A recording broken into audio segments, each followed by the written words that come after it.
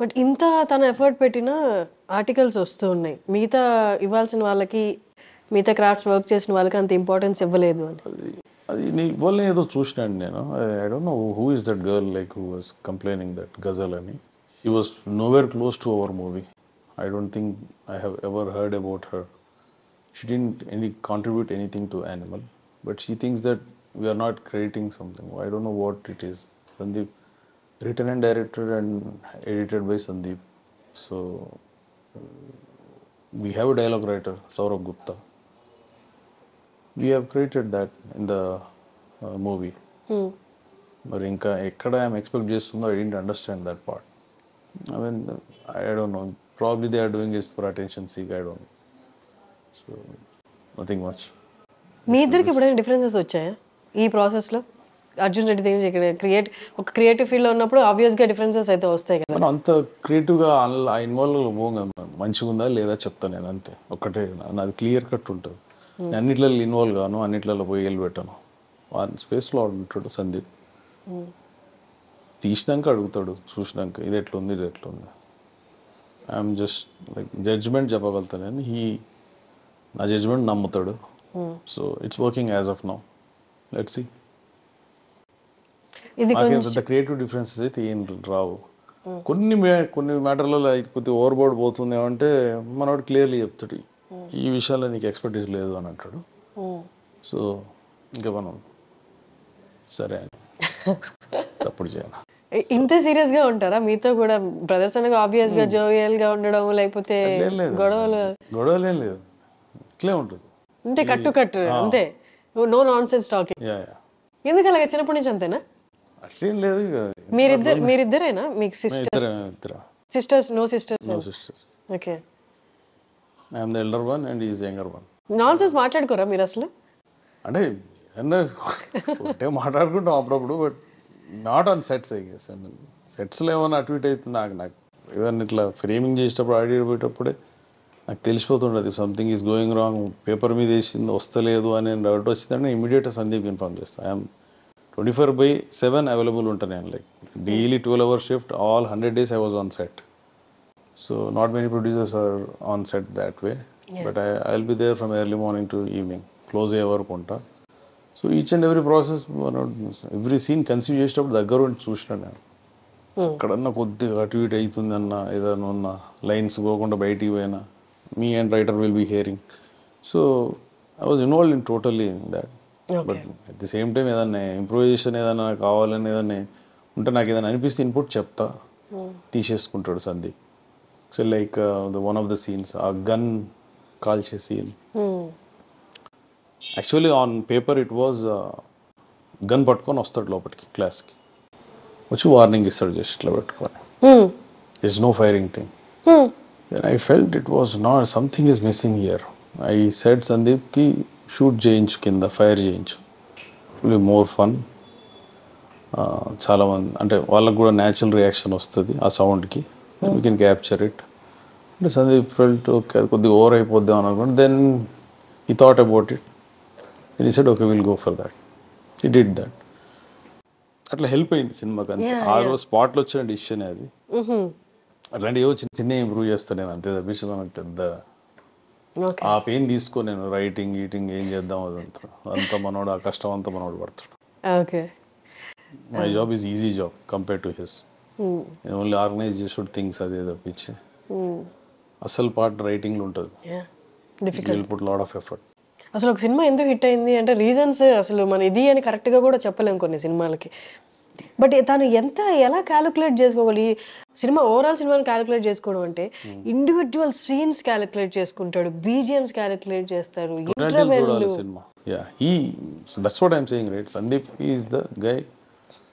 నీకు ఓవరాల్ సినిమాకి 2-3 ఏళ్ళు మనకు పడుతున్నా, ఒకసారి ప్రొడక్షన్లోకి వచ్చినాక is the fast guy. I mean 100 daysలో తీసినాం ఈ cinema. 100 daysలో 3 hours 21 minutes. I don't think any other director నాకు ఉన్న మైండ్ స్పేస్లో నాకైతే తెలియదు తీయగలుగుతారని నేనైతే అనుకుంటలేను. ఈజ్ ద ఫాస్టెస్ట్ గే. మొన్న మైత్రి నవీన్ గారు కూడా కలిసారు, ఇట్లే ఆఫీస్కి వచ్చి ఉండే. అతను ఇట్లా చెప్పిన 100 daysలో తీసిరా అన్నాడు. ఈ వాజ్ సర్ప్రైజ్డ్. ఈ saying that Sandeep is the fastest గే. నేనని ఇంకెక్కువ డైరెక్టర్లతో పని చేయలే కదా. నాకు ఆ ఫైట్ సీక్వెన్స్ ఒక 15 to 20 days పట్టుంటుందేమో అనిపిస్తుంది, ఆ interval fights in gun and all. అది 14 to 15 days షూట్ చేసినాం. That was one of the tough sequences which we have done. అసలు రణబీర్ని లుంగిలో దించాలి, పంచలో దించాలి అని ఎట్లా వచ్చింది అసలు ఆ థాట్? పంచ కట్టించి రెడ్ షూస్ వేసి. It was all Sandeep's thought. ఈ సీన్ ఒకటి ఇంత ముందు ఒకటి ఉండే, దెర్ ఇస్ అ షుగర్ ఫ్యాక్టరీలో అనుకున్నాడు ఇట్లాంటి సీన్ ఒకటి, very nice scene.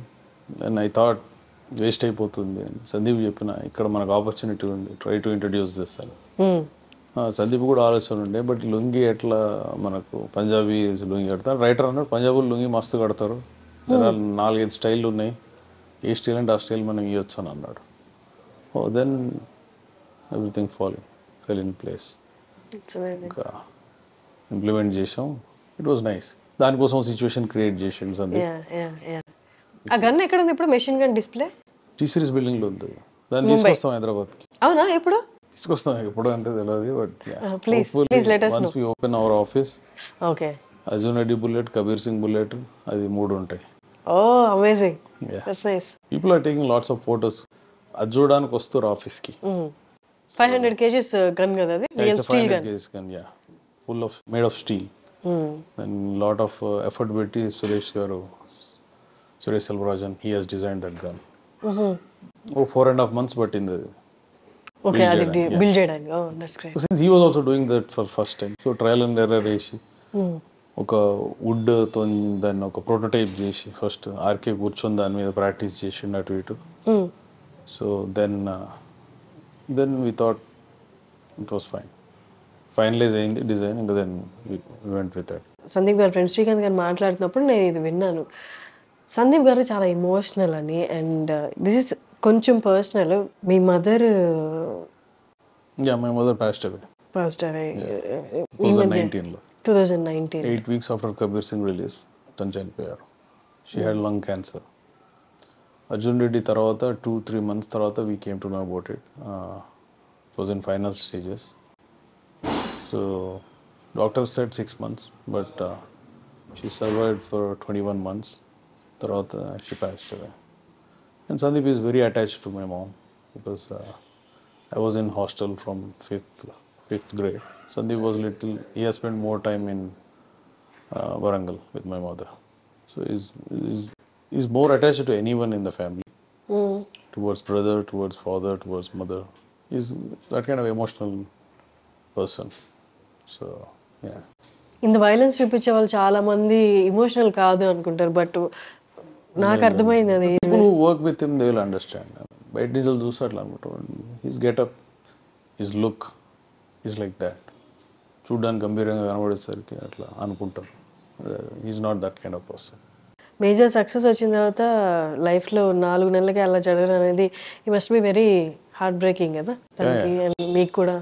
2 blockbuster success తర్వాత we went through a lot of pain.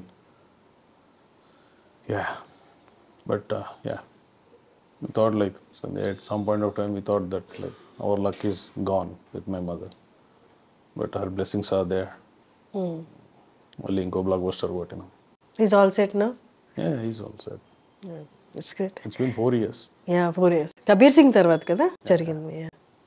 With time everything healed. Nice talking to you, Pranay garu. Thank you very much. Thank you.